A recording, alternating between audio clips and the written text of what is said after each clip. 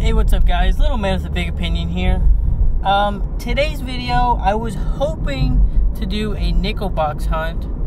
I went to one Wells Fargo, and they said, you know, due to COVID, we aren't getting as many boxes of coins in because their lobby has been closed this whole time, and you had to order them. And I don't like ordering coins because I don't have a lot of money to be doing that. Nickels, you have to order 4 boxes at a time. Whereas before this whole virus started, as long as they had boxes on hand, outside of their normal amount to keep for transactions and business owners and stuff, you know, they would give you a box if you had $100. If you had $400, they give you 4 boxes. It just kind of depended. So I went to another Wells Fargo, the bigger one for our area, and I picked up 2 boxes. I had $200. I hadn't done any hunting videos in a while, and you know, I deliver pizza, and the whole time I deliver pizza, I listen to / watch YouTube. And I've been watching a lot of Rob Finds Treasure recently, and Silver Picker, and International Stack. That crowd of YouTubers. And since I've been doing a lot of videos talking about my, you know, stocks, I wanted to talk about other ways that I, you know, increase my net worth, other ways I make money, and I thought that would be a great video to do. And I'm also not a super assertive. Essentially, the 2 boxes I got were both brand new 2020 nickels. And I didn't want to go back in there and ask them, you know, for different boxes, because the likelihood of them having circulated boxes might have been low. It just depended. And I got 2 boxes, and they were both circulated or uncirculated nickels. But don't completely count out your luck. So as a coin collector, you know, I've got 1 box sitting here.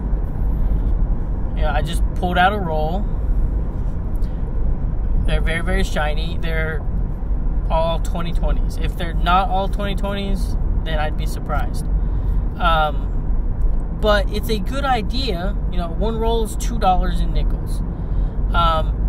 If you can spend $20, $40, $100 on silver or stocks, then you can hold on to 1 roll of these.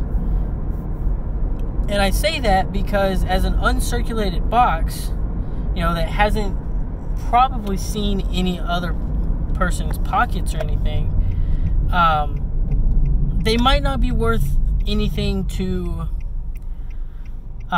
someone in your lifetime, but definitely past your lifetime, going to your kids and having really good looking coins. The other thing that I have seen people do at coin shows, and I went to it's a gun show, but they kind of let a bunch of people in there, and so some people do the coin collecting and silver and stuff, is they just have a giant bin of rolled coins that they've wrote on there, you know, the mint that it came from and the year they have it. And one of the gentlemen that was doing that, he was in his like 80s, and so he's a lot more prepared than I am. But every single year he would keep 7, 8, 9 rolls of all these different coins, and he would sell them to people that needed to fill in a spot in their book. Like they specifically needed the, you know, 1991, you know, penny or something.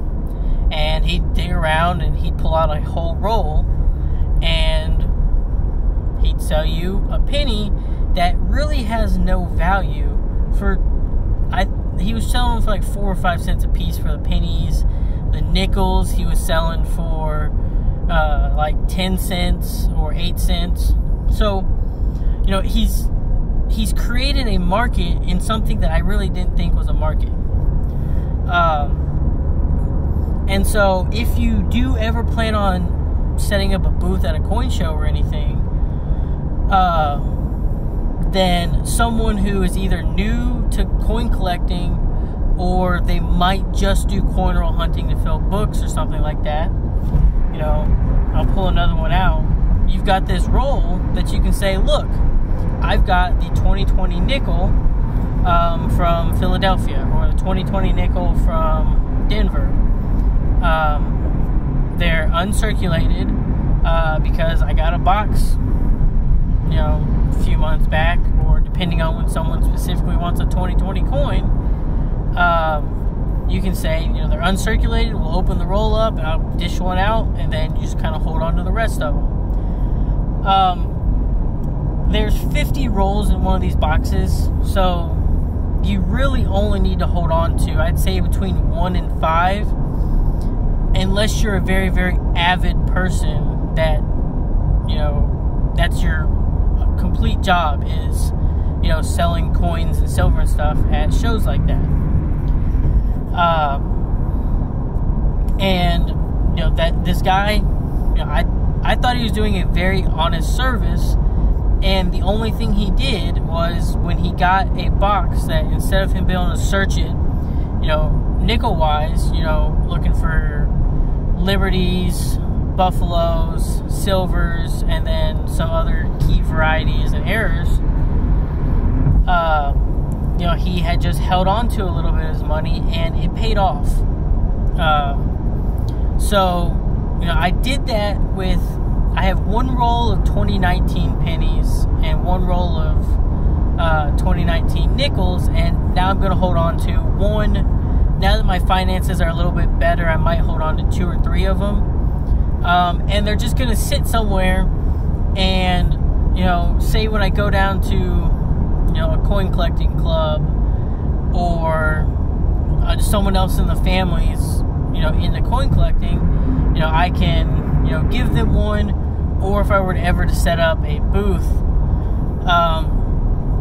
you know, in all honesty, I would only sell them for like 6 or 7 cents, because if someone really, really wanted it, they could probably find an uncirculated box, especially for 2020s, because, you know, the mints are told how many they need to print off each year or stamp out each year, and, you know, they don't just have them all pre-made in 2019 and they just release every single one of them into the market in 2020.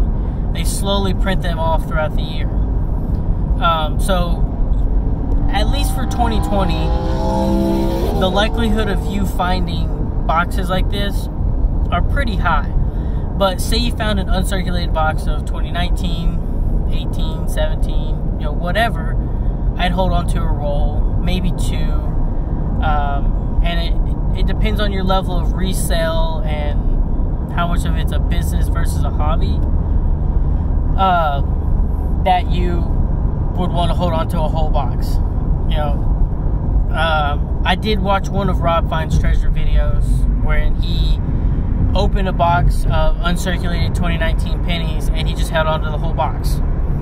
I can't tell for certain if he still has that box or what, but essentially he's got a lot of pennies that are in perfect condition or near perfect, like anywhere between like MS 67 and MS 70.